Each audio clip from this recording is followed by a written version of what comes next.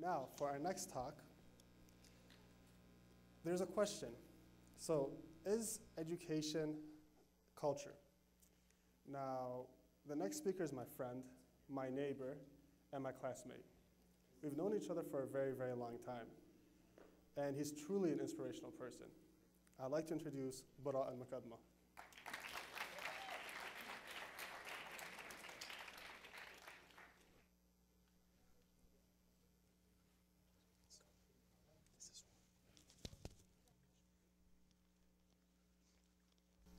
A lot of times, people are sitting together and talking in our society. They seem to be capable of solving a lot of the problems that come through quite naturally. Why do people not line up in public services? It doesn't make sense. Why do people not drive properly in the roads of Riyadh, It doesn't make sense. Why don't companies provide services? It doesn't make sense. So why do we not get it? It really doesn't make sense. Disclaimer, culture can do marvels. They can make us do things and go through things that are quite difficult to explain. Education, what do you think? Well, you see, we tend to like to classically classify students into two. And let me, as a student, take the chance to talk about students. There are the good students and there are the bad students. And in many times, teachers would focus on trying to make the bad student a good student. But then in many other times, some teachers think that it's not really possible to change someone. It's what this person is. So, education. Let us go through two stories, shall we? In grade 8 mathematics, one student raises his hand right before the exam. It's a review session. Sir, can you please explain this? I don't understand it. Don't worry, it is not coming in the exam. And that same student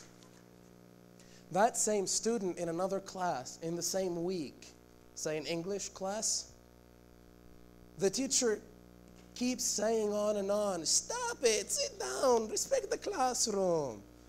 And the student thinks, if not says actually, why are you angry? And a lot of us thought that.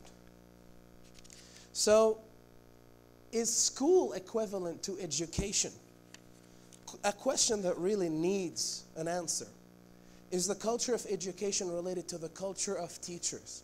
Is it fair to really keep pointing at teachers and saying teachers are having a problem in teaching? You see, some of the bad students who actually happen to have a lot of talents outside of the class, well, doesn't that make them skillful people? Doesn't that make them people who are capable of achieving something? Say a good photographer. Say a person who can act properly. Say a person who can talk. Say a person who can use the computer. Say a person who has any kind of the multiple talents that almost every one of our students has. Or is it our culture that really doesn't care about education? Or is it our culture that really tells us we should be educated, you should do well in class? Either ways, those students who seem to be achieving outside of the classrooms are students who are pushed, they're motivated. Schools are supposed to push you and motivate you. Schools are supposed to do that. Classically, theoretically, in definition, these students are pushed by the society because they want their position, because it's cool to do so between their peers. Or maybe because their family would like it if, my son is doing this and that. It's very good. Or maybe for personal achievement. I want to feel content. I want to feel that, I'm doing something. And so, what about schools? School technically can be defined as a process because the way schools are done is multiple different schools can be in different locations in the same time. One school can have different campuses. Schools in Africa don't exactly have buildings, so school is the process of being educated formally in courses and grades for achieving, giving people and children the necessary skills and I do like to marvel upon the skills. I pulled this definition from different dictionaries and modified it, but it did not change the meaning. To have the necessary skills to produce, to be productive. So if you think about it, those students will grow up and will be producing. These students will be the people in the future who are working and doing things, including teachers, or whoever professionals who will be teaching more students. And so, this involves an ongoing circle of production and education, which seems to be the classic thing that is happening. So, from the two examples that I've given in the previous slide, you might be capable of thinking that, yeah, I think we have a defect in our schools. The question is then, why do we keep painting them very beautifully and say to our children, you know, the school is very good for you. You will have friends, you will do a lot of things, it's very good, you should go. Especially when they're still afraid of going, or in grade 2 and 3 when they don't want to go anymore. So why do we keep lying to our children? Or is it lying to ourselves? And which is worse? Do we know that our schools have defects? I think so, yes. So why do we still send people to schools? When I asked this question before in a meeting, one of the people sitting wanted to punch me in the face. I mean, we were planning a course in drama, and one of the people asked me, are you crazy? You want to teach and you don't want to teach? It's a culture.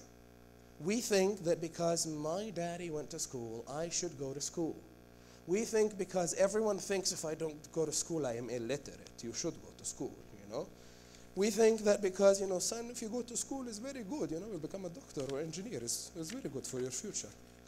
So probably because we take schooling as a process, as something that is coming in our culture, that it seems like common knowledge. By saying we take it as a process, it's common knowledge, it's accepted. Education itself can be defined thus. And so, if you think about culture, trying to redefine it, it's really a set of things that we do, written here, behaviors, relationships, laws, common knowledge, common beliefs. And let me just back out a little bit. Tell me about society. Because the thing that really matters is what's happening. Are we a successful society? Society itself depends on the culture that we have. Society depends on our relations, on our actions, on our behaviors. This is what makes the society. It's the interactions between us. And what about civilization? Some people tell me, well, it's the same thing, isn't it? Civilization really talks about the characteristics that make the society more important in relation to other societies, or, you know, gives it something that they can produce better, something they can be better proud of. Say like religious education in the Kingdom of Saudi Arabia, Arabic education, sciences in the United States, technological and manual labor in the Far East of Asia. So before I go on, disclaimer. We have a lot of beautiful people who are doing a lot of beautiful things in our society. What I'm going to say now should not depress you. You see, in every culture and society, there are some defects, and I think our defects are quite malignant. We should try to deal with them. I like to think about it as what I call virtual institutionalization. Let me start with the school, because we are comfortable with schools, and we've been talking about it. You have a student. This student is not exactly interested, but he has to be there because his father told him to be there, because you should be there. And he doesn't exactly like his teacher, and his teacher is, you know, doesn't exactly want to teach, especially in our public schools. And this is not the rule, but we have to address things that are happening, and we have to confess to their existence. So you do not have a student who wants to pursue a career in education, but it happens that I will apply, and whatever I get is good. If I don't get anything, I will go in education or army. And then you get someone who is forced into education and then becomes a worse teacher. Let us continue. That worse teacher will go to school. He will not be able to teach properly. The student who is sitting there will hate his class even more. And the teacher this time, unlike the first one, actually knows the student doesn't like him because he felt that before. And then the student hates the education career rather than not wanting to go there or putting it, but then again, might be forced into it. Might be forced into it very subjectively on the grading system that we put, which is not necessarily the thing that defines which person is good or bad. Not necessarily means that you have to go in the last thing in the list, and teaching should not be. What does this do? Where does this lead us? Before I explain that, there is something that we should understand, which is really striking for someone who looks at us from afar. We seem to be taking a lot of things for granted, especially with all the good things that we have in this country and in this region as a whole. We take things for granted. What that means is the student, a lot of them, especially people who entered university, will take taking their job for granted. And the people who are in companies are taking it for granted. And once you have a building that says it's a company, then it's for granted. Oh, we have companies, we're producing things, and it's for granted. So when you don't have the proper teaching, what that happens is we're producing people who are not qualified enough. When we're producing people who are not qualified enough, that means when you go to the task force, when you're working, you're dependent on other people. And if you are dependent on other people, and you don't exactly have a good educational culture, then you might be forced into bringing people from outside, pouring buckets of money to try to make things go by building huge things, by relying on technology, which sometimes we do not know how to use properly. And then we have products.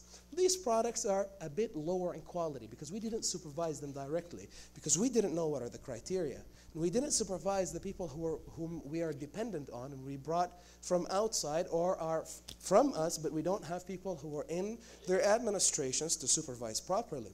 And because the newer generation is still taking it for granted, we're getting even worse people in the next generation. What that do there is makes us have more dependence and then lower quality products and so on.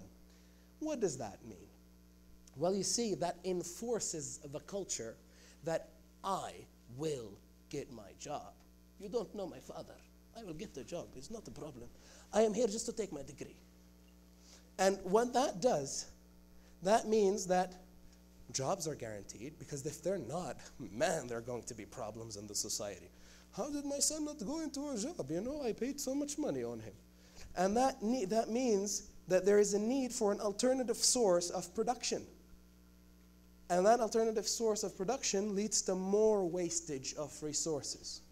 Sometimes we cannot even depend on others to produce in our own companies, in our buildings, our beautiful buildings and institutions and committees and so on and so forth. We import goods, including education. And what that means, that reinforces the whole thing and causes us to be even more dependent, because now we have developed the culture that, well, I am importing everything. That means I cannot do anything. What are you talking about? You want me to change our culture? We're not going to do that. We're just going to talk about it. So, do we have real education? We should confess to the difficulty, with the hardness, and with the sour taste of this truth. We know, we just don't want to talk about it. But when you think about it, and think about the implications that will happen, you might say, we have problems, but we're not really bad now. You're not bad now, but in the future you might be. So we keep lying to ourselves. We keep saying, no, come on, look, we have a lot of things. A culture is made or destroyed by its articulate voices. And we do seem to have a problem. A lot of the people who become successful somewhat, because our standard has decreased. A person who can be defined as successful, not necessarily successful. He might be just doing his job, but because everyone else's standard is low, he thinks, I'm the best person. And then they start basking and enjoying their glamour, and then they become influential. And they talk to people about, oh, we have a lot of good things. And I do want you to look at our magazines, especially magazines that are made by corporates. We have the best thing in that. We have the best thing in this. And at least 50% of us know that that's not true. So our culture can indeed be destroyed by the articulate voice in us. So I do want to call for change in our culture. So I'd ask people, the wise ones, the decision makers, the educators, the education staff, the sociologists, anthropologists, psychologists, everyone, people of influence, those people of glamour, all of you, once you're in a position, please use it properly. If you've made a mistake, don't let it happen in the next generation. But I'm not here for that. I just want you to understand a really simple idea. It's not about how much money we throw. It is not about how much we pretend to know.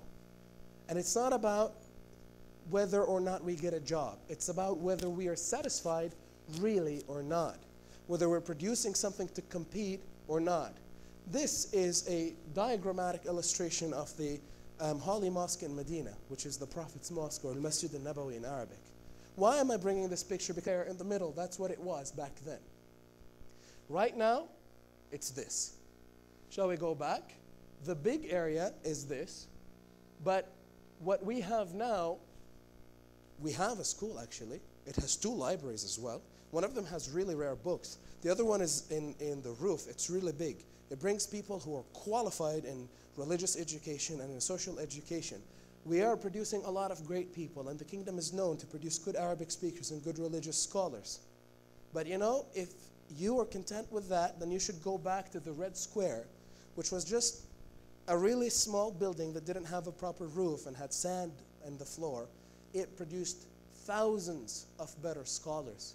So is it a culture, or is it how big and fancy our institutions are? I think what educates us is our cultural attitude towards how we view everything ahead.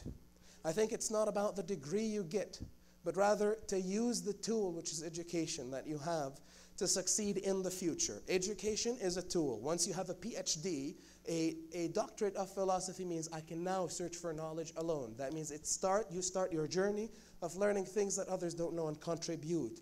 When you are graduated, you have to contribute. Culture educates. Thank you.